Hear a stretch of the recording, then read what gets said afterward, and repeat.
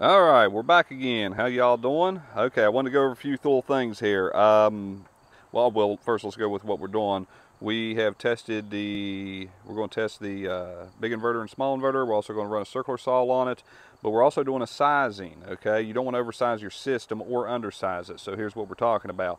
As far as the solar control charger, I thought I was going to be able to run 6 solar panels off of it at 40 amps, but it is wrong because each one of these 100-watt solar panels is running 7.5 amps, which equals 15, so I'm going to be able to run about 5. I was going to buy a 20 amp, hoping I could run 4, and that wouldn't have worked either. So make sure you check them. Just because the solar panel says one thing, it's like, I think 6 amps or something, 5.89 or something like that. I have to look again, but it's underrated on the solar panel. And then we hooked it up to the batteries. Okay, we got 2 of these coming out. Now, don't overpower your power inverters. The reason why is the silver one is 1,000 watts continuous and the blue one is 2,000 watts continuous. Now, if you want to run a refrigerator light, something like that, and you know you're running low volume, I would run the little one. The reason why is because I ran the vacuum cleaner on both of these. The little one ran for, I think, 2 hours and a half, 2 hours 30 minutes.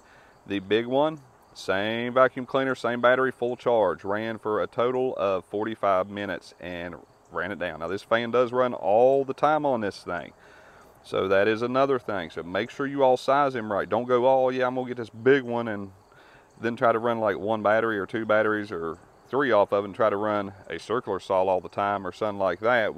Now this circular saw is a total of 15 amps. Okay, so it's got a lot of power coming out of it. Now what we're going to do is we're going to plug it into the small one first. Now this one actually surprised me. Yes, I already did this. And it actually kicked on. That was a plus. So that's a pretty good little power inverter right there. Now we're going to hook it up to 2,000 watt one. Now, like I said, these fans run all the time. This thing does show volts and amps coming out of it. And now we'll kick on the big one.